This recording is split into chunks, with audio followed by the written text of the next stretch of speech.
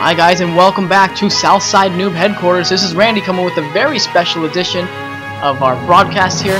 This is Robot Unicorn Attack Heavy Metal Edition. This is a special request video going out to Michelle. She recommended that I do a tutorial on this because she just couldn't pass that first jump stage there. So what we're going to do in this one, Michelle, we don't want to focus on the butterflies. Butterflies are more or less a distraction. I'm sure that's causing you a lot of pain in your early phases of the game.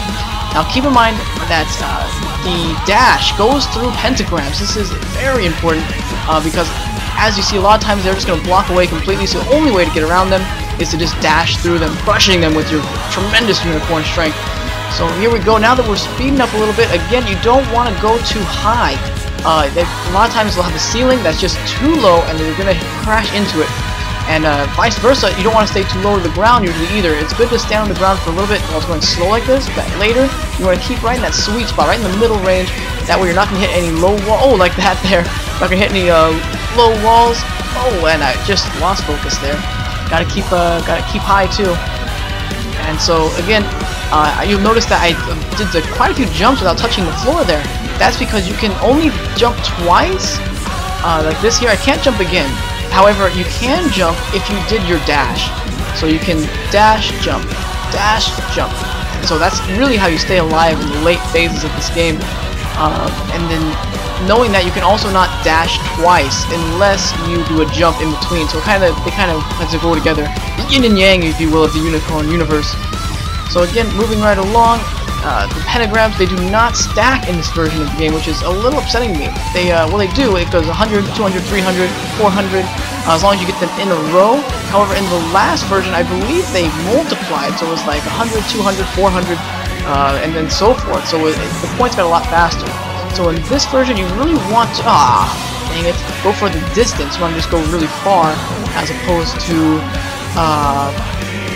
going for consecutive star kills on this one, pentagrams. So I think that's about it. There's no real advanced tactics in this game. Once it goes really, really fast, you just gotta do your best to keep in that sweet spot.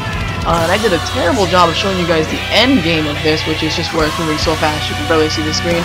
And there is a point where some kind of memorization comes in, because the game is randomized. The screens just fly by, and you'll notice that it's repeating. It's not a pattern, but it has like phases that are repeating.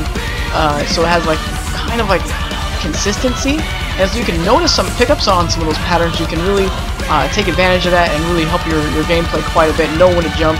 I don't know, like that right there. That just felt very natural. Landing on that butterfly, I knew it was going to be there, even though I had never. It's a random game, but not fully random. Not sure if that makes any sense at all. Anyway, I don't think I'm going to gain enough points to gain that unicorn immortality, so I will have to try again. But I will not bore you guys with another replay of this for quite some time, unless our viewers really demand the replays. So thanks guys for watching. I appreciate it. If you like what you see, please subscribe. And if you'd like to have one of your other games you'd like to see on here, just let me know, and I'll pretty much post about anything. Alright, thanks guys. Later.